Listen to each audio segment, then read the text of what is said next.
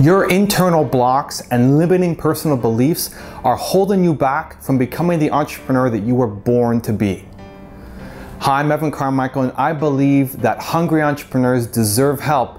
So today I'm answering a question from one of the people who bought my worksheets named Shiraz. And Shiraz wrote in saying she wants to create a website to help entrepreneurs overcome their internal blocks and induce an internal drive towards excellence. And she wanted my advice on how to do this online. Thanks for the question, Shiraz. This is an awesome business. I love this concept.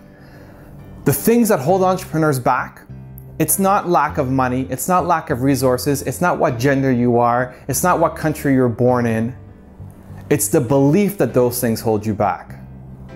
Limiting personal beliefs are holding you back. If you look at any entrepreneur in the world, how they got started, if you look at the famous ones, the ones who had a lot of success, it was hard. Entrepreneurship is hard. Period. And it doesn't matter where you come from or who your parents are or how much money you had. The most successful entrepreneurs in the world are often the ones who came from absolutely nothing.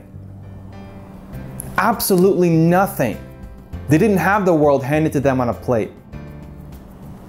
But they also didn't believe that anything was holding them back. Any shortcomings they had in their life, they believed that they could go out and accomplish it.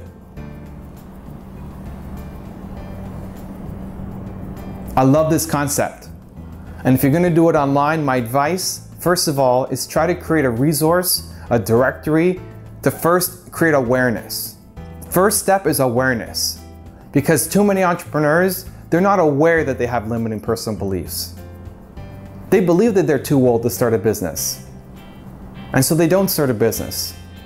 Or they do, but they'll believe that they'll never be really successful because they're too old or too whatever. So you have to find a way to let them know. You share articles, you share examples, you share stories. You tell them that guys like Ray Kroc from McDonald's didn't start McDonald's until he was in his 50s. Colonel Sanders didn't start Kentucky Fried Chicken until he was in his 60s. It's possible if you believe it's possible.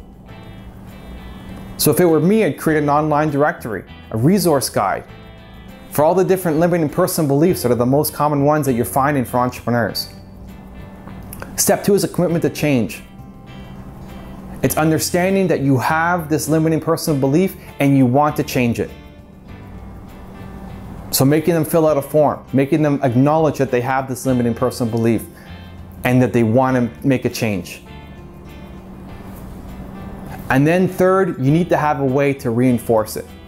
Because some of these beliefs are so ground into us, they're so ground into you. It's been years and years and years of believing this. It's hard to make a change in an instant.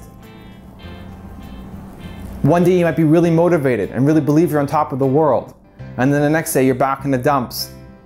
You had a bad day and you're back to thinking, oh, I'm too old, I'm not going to make this happen. So you need to share with these people resources on an ongoing basis. Share with them success stories. Share with them examples. Share with them famous entrepreneurs as well as people from your site who've had success. Keep that positive reinforcement going. And if needed, maybe they can sign up for a coaching call with you or a coach that you really enjoy working with. And that could be a revenue model for you, an opportunity to drive new business for your company. You're definitely targeting a market that is absolutely needed.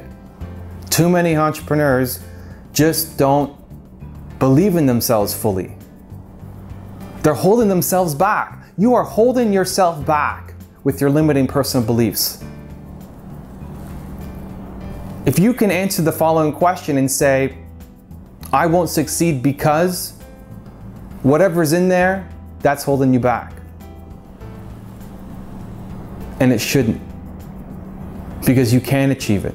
You can go after any goal you want. It's only in your head. If you think you can, you can. Good luck. Thanks for the question. Let me know how it goes because I'm really interested. I might post some articles on there or share some expertise. I'd love to help out if I can. For those of you watching, if you like the video, please give it a thumbs up below. I love seeing those come in. And if you have a question about this video or a question for your own business, feel free to leave it in the comment section below. I always read those and I love seeing them come in. So thank you, and I'll see you on the next episode.